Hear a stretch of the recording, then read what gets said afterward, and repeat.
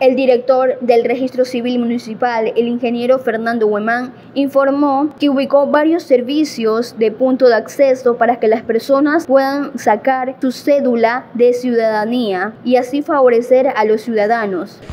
Y se ha incrementado también por el tema de el ingreso de los estudiantes a los colegios. Tenemos también entendido que la Dirección Nacional tiene algunos inconvenientes en los servicios por el momento. Entonces toda esa afluencia, todos esos usuarios, no solo de Guayaquil ni de Guayas, sino de otras provincias, quieren y vienen a sacar su cédula aquí.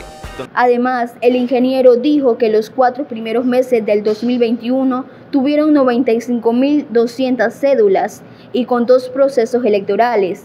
Y en este 2022, en los 4 primeros meses, tuvieron 95.500 cédulas y eso sin procesos electorales. Y recalcó que están trabajando para que los ciudadanos puedan cedular de forma rápida y eficiente. Para Radio La Original, Estefanía Figueroa.